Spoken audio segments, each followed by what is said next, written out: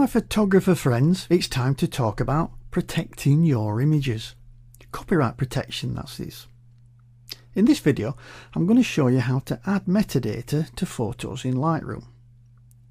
Now, good question, what is metadata? Well, metadata is information that's stored inside the image file. It's not visible when you're looking at a photo, but it's embedded inside the photo file itself. Now, this includes information about when and how the photo was taken, and that comes straight from your camera. But you can add extra metadata to your images to protect them with copyright information.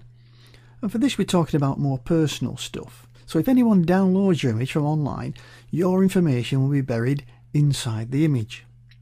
So let's have a look at that.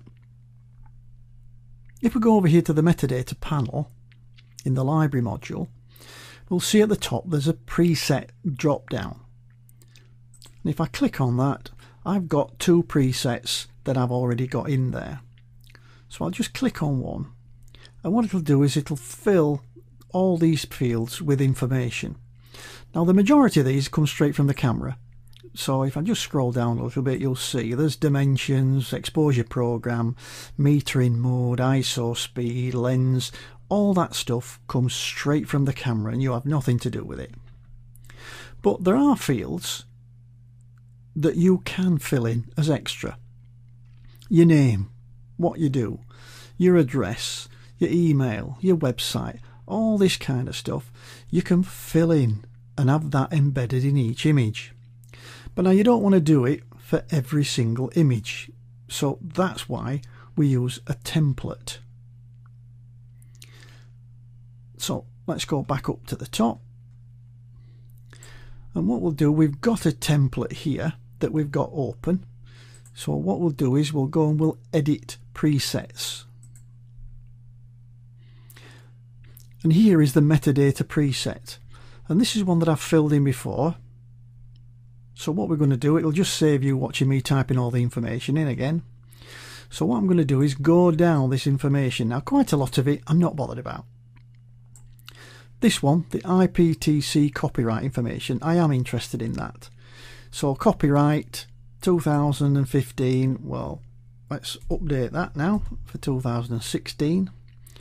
The copyright status, what do I want? Well, I'm going to put this as copyrighted.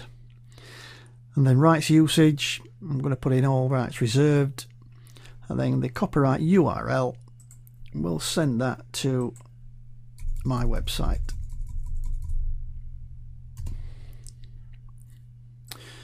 If we scroll down to the IPTC creator, I'm going to type in things like my name, my address, my email and my website.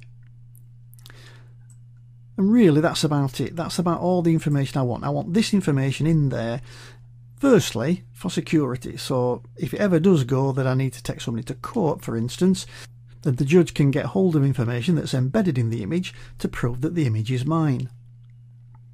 But also, if somebody gets hold of one of my images and they want to ask my permission to use it, then they've got my contact information inside the image. So okay, so we've got all this information filled in and we're happy enough with that. It's really easy just to go out and click done. But what we need to do is to save out that. So I'm going to go up to the little drop down at the bottom with a preset, and I'm going to click on save current settings as new preset. I'm going to click on that and I'll call this, let's say, my standard preset 2016, and I'll click create, and then I can click done.